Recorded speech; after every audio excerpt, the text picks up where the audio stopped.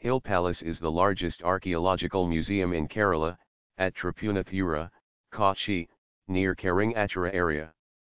The campus of the museum is home to several rare species of medicinal plants. Presently the palace has been converted into a museum by the Kerala State Archaeology Department and is open to public all days except Mondays from 9 a.m. to 12:30 p.m. and 2 p.m. to 5 p.m. The Center for Heritage Studies, CHS, an autonomous research and training institute set up by the Department of Cultural Affairs, Government of Kerala also functions at the site.